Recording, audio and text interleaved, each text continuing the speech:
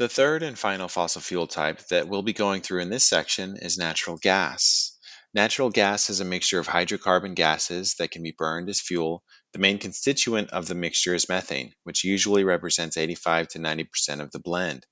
As we learned in a previous section, natural gas is found in gas caps, which are pockets located above oil deposits. Natural gas used to be just vented or flamed when drilling for oil, meaning it was just released into the atmosphere or burned to get rid of it in the process of obtaining the oil. But now the technology exists that allows it to be collected and purified for energy applications. During the purification, the non methane components of the mixture, which can include propane, butane, and other hydrocarbons and other non hydrocarbon contaminants, are separated out, such that the gas that gets distributed for use is just pure methane. There are a couple of approaches for extracting natural gas out of the earth. The conventional extraction method, which is shown in this diagram as standard drilling, involves drilling down through the gas cap and into reservoirs made of sandstone or limestone. And if you've ever handled sandstone or limestone before, you probably noticed that it has a high permeability. The material is put together loosely, it crumbles relatively easily, and that means that the natural gas that is trapped within the pores can freely flow through the material and be pumped out. This is not the case for all types of rocks that form natural gas reservoirs, though. Hydraulic fracturing, also known as fracking, is an approach that is used to drill into rock layers that have extremely low permeability, but are nonetheless storing pockets of natural gas. An example of such a rock type is shale. Because of the low permeability of rocks like shale, the gas pockets can't flow freely through the material and be pumped out. So, as a solution, what fracking does is blast slick water, which is a mixture of water, sand, and chemical additives, into the rock at an extremely high pressure. And the effect of blasting this water is that fractures are created in the rock, which creates connections between gas pockets and improves permeability so that the gas can be pumped out. Like with coal and oil, there are multiple environmental impacts brought on by the drilling and burning of natural gas. A big one is contamination. The slick water used in fracking can contaminate groundwater sources with the chemical additives that are included in it.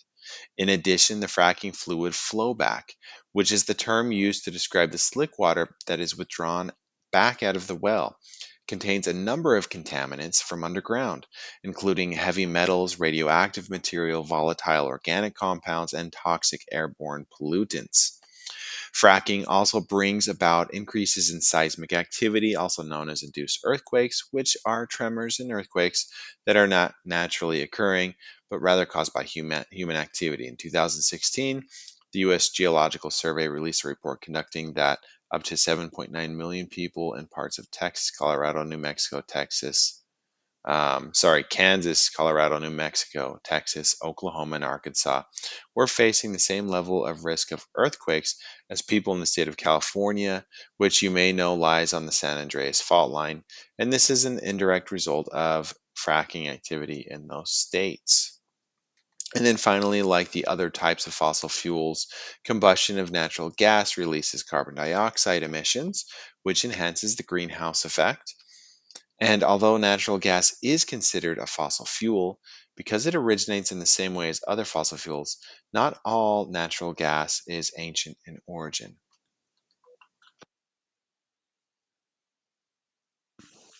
Natural gas can also be created via renewable pathways.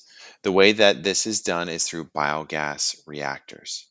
Biogas reactors are machines that transform organic matter, including dead plant matter, animal waste, and even human sewage waste, into natural gas.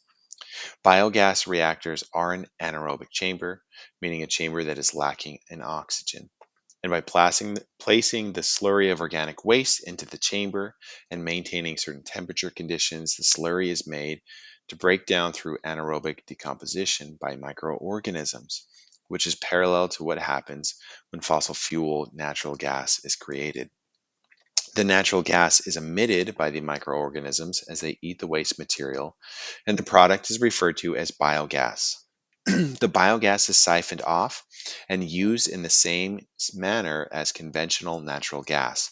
And then the remaining slurry, which is now called digestate, can be piped out and used as fertilizer.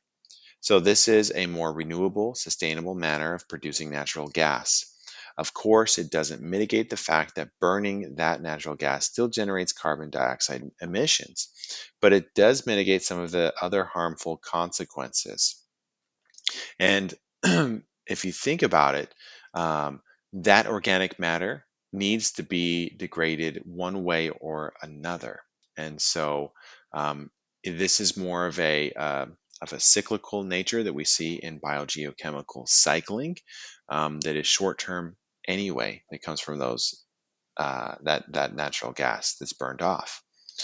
And so this brings us to the end of our discussion about natural gas.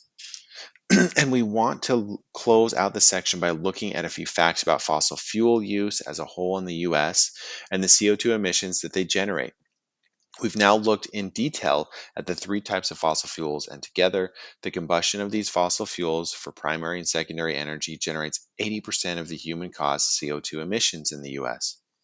There are other non energy related sources of CO2 emissions. For example, livestock give off CO2, but these are relatively small compared to the CO2 emissions that are tied to our energy production. And again, we need to be mindful that the livestock are consuming organic matter that needs to decay anyway. But CO2 emissions from these sources of fossil fuels are coming from carbon sinks that, left untouched, would be there for a very long time.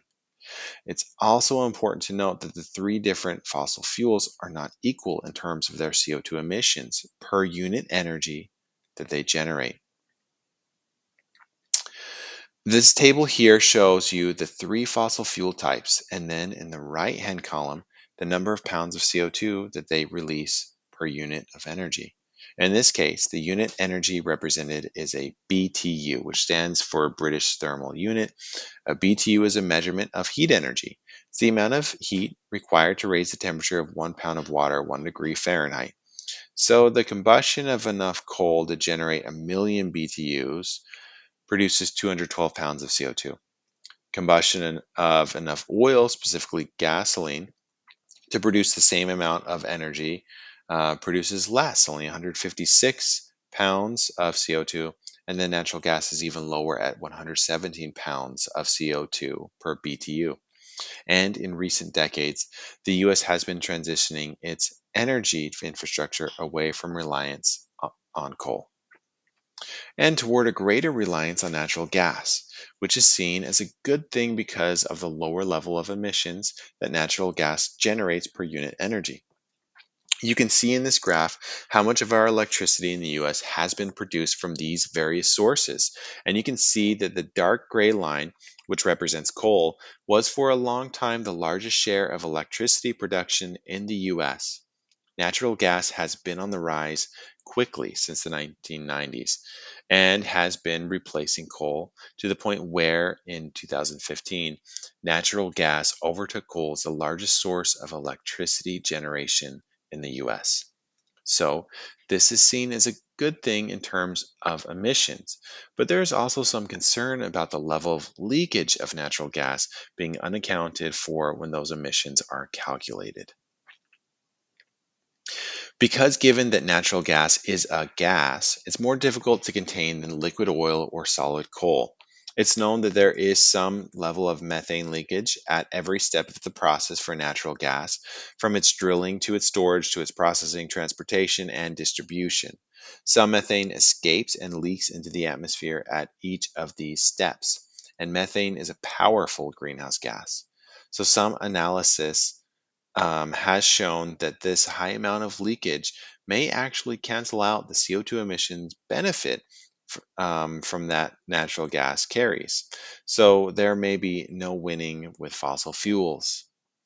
In the following section, we will look at a different type of non renewable energy, one that does not fall into the fossil fuels category and is much cleaner in terms of emissions, but comes with its own set of risks, and that is nuclear energy.